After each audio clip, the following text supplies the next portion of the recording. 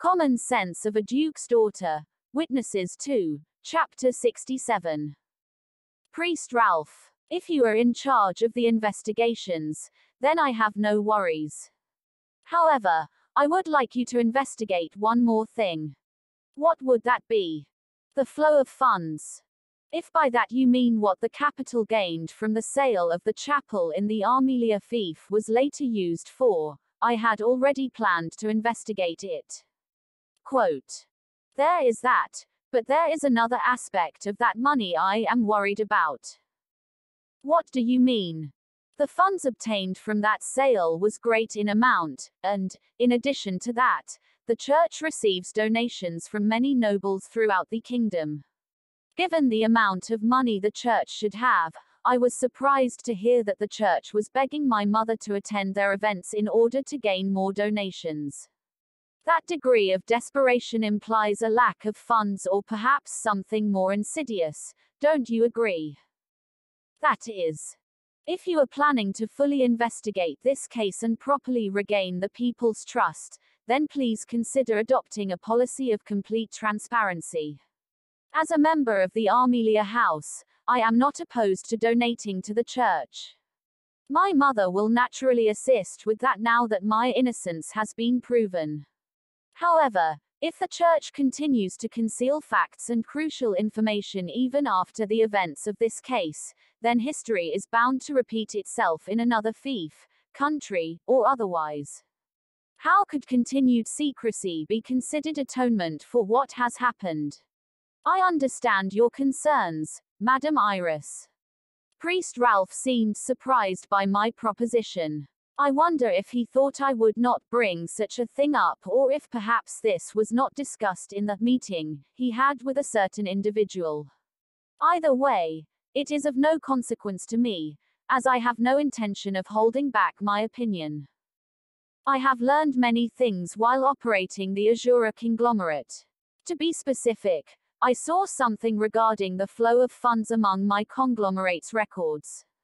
Mr. Wilmots, how much is your annual income? To ask such a thing from a servant of God. How unbecoming of a noble.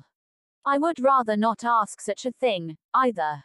However, since this question is relevant to the case, I am asking about it. The records we have at the Azura conglomerate show the number of goods that you purchase from my company is equivalent to that of a highly ranked noble. Is the Pope's salary that high? Priest Ralph, should such a thing be possible? No, there should be no such thing. Well, then, Pope Wilmots, where have you obtained the required funds from?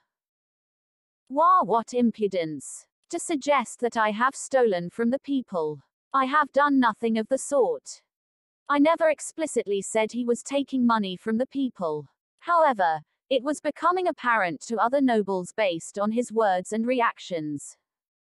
I cannot prove that you have embezzled money from the current available evidence, which is why I am requesting that Priest Ralph include this in his investigation.